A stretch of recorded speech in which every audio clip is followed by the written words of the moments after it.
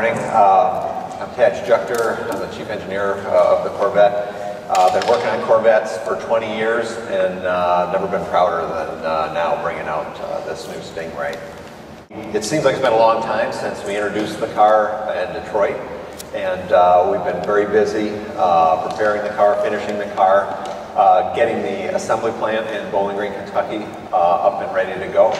We wanted to get back to the Stingray name for a long time. As I said, I've been on the car 20 years, and it's always been in the back of our mind, you know, why can't we leverage some of our fantastic history, the legacy that we have with the brand name Stingray. But the truth is we never had a product worthy of the name.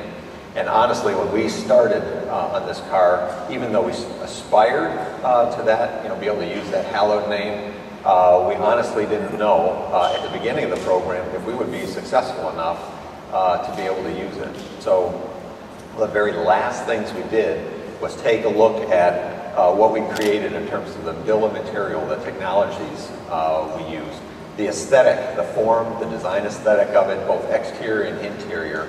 And we basically put ourselves to the test after we drove the first prototype cars to decide, you know, should we use the Stingray moniker on this car?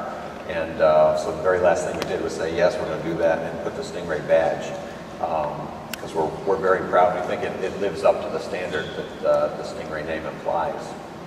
When we started working on this car, one of the big challenges we had is we knew the car would be roughly the same size. It's roughly within an inch in every dimension: height, width, length, wheelbase, all within an inch. And any designer will tell you, if you're not dramatically changing the proportion of a vehicle, it's very hard to make a big design statement with it. We looked to the race team for inspiration on what we could do to make the car look better, but also have the way it looks make it function better. And so everything you see on the surface of the car was patterned after our successful race program. So the same tools that we use, the same kind of ideas and techniques.